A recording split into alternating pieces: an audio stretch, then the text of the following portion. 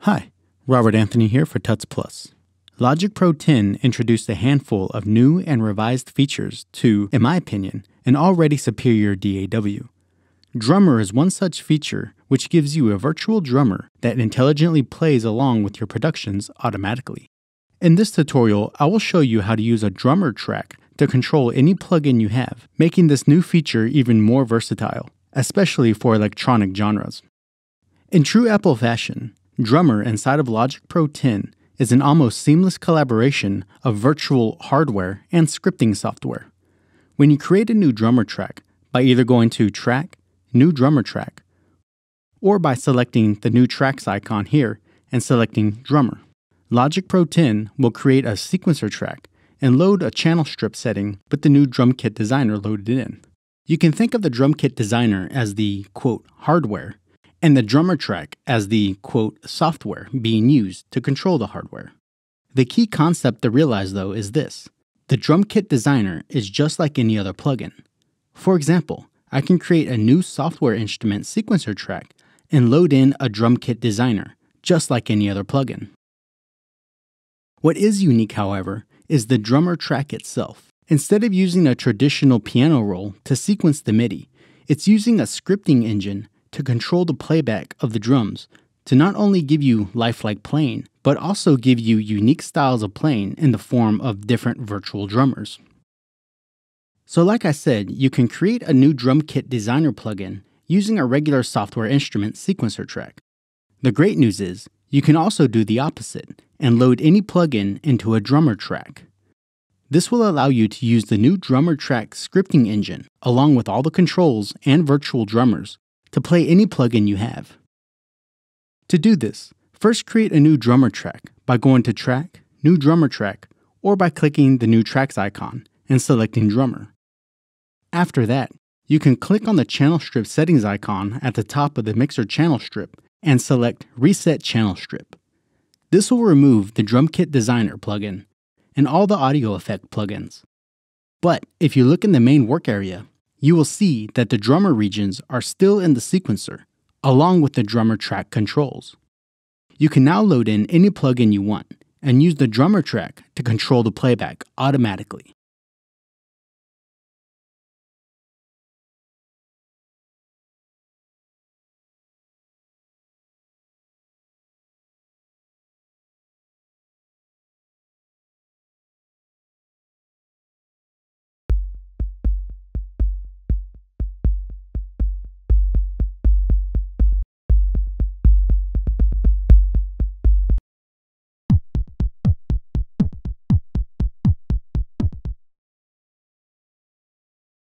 So I have some examples here to show you.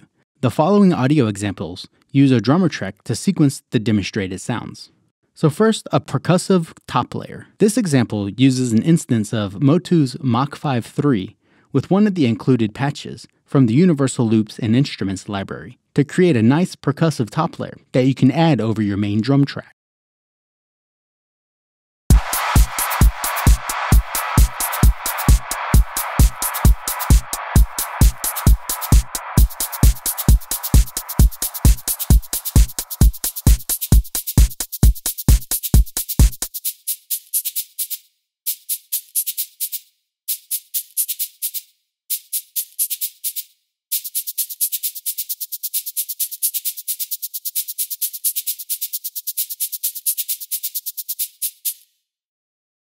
Creating simple top layers is a great way to save on needing to purchase third-party loops.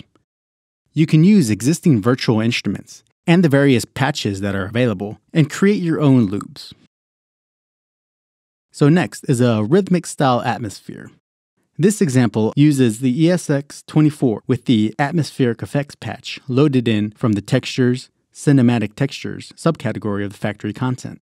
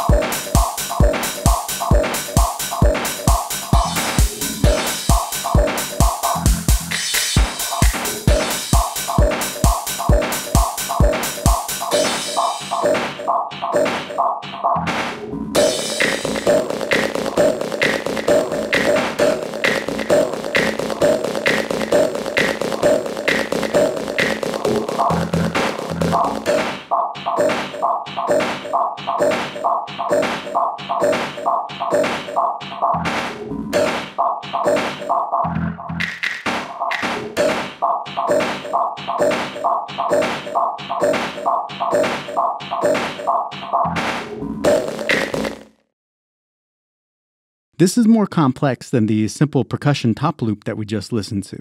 You could almost use this as a main part of the production.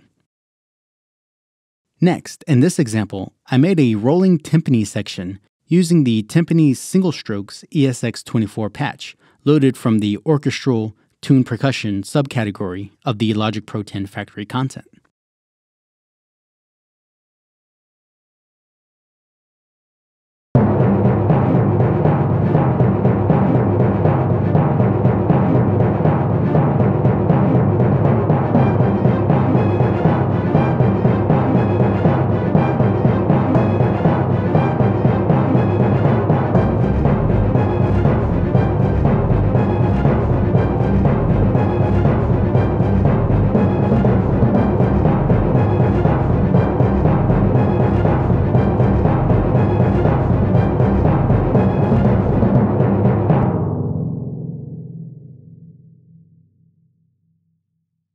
So as you can see, using a drummer track to control playback will open up a world of creative loop and sound design possibilities. Next, I want to give you some tips that I found when experimenting with using a drummer track to control other plugins. So as the name should suggest, the drummer track is best used for achieving rhythmic and groove style results. You can load in any plugin, but keep in mind that you don't have control over the notes played in the way that you normally would with a sequencer. So a piano, for example, isn't going to sound very good as a piano because the notes that are being played are completely ignoring the pitch in favor of the swing and the groove.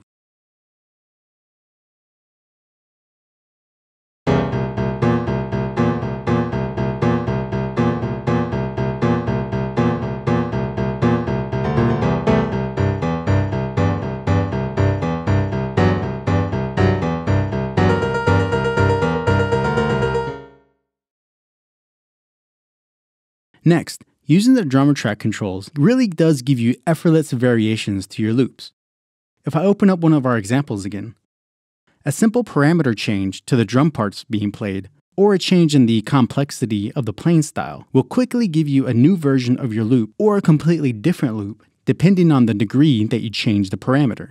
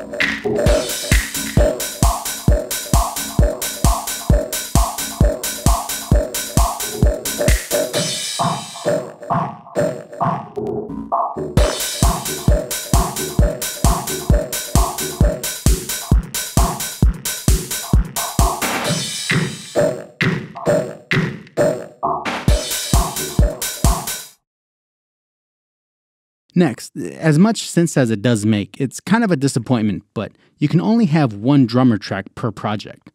A simple solution I found is to bounce and place the drummer regions to render out the audio. This will keep the drummer track available to continue using. Next, you can change the drum preset to try out different drum grooves, but changing the virtual drummer will cause the channel strip to be reset.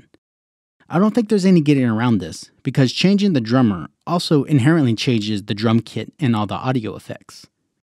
This wasn't really a deal breaker for me, given the use of the drummer track in this way is more experimental.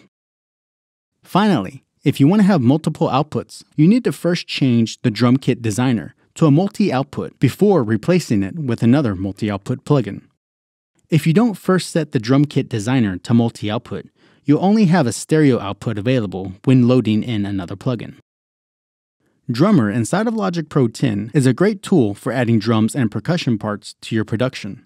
Using a drummer track to control other plugins opens up a world of sound possibilities, from quickly creating new drum grooves with your third-party plugins to experimental sound design. This is Robert Anthony for Tuts Plus. Thanks for watching.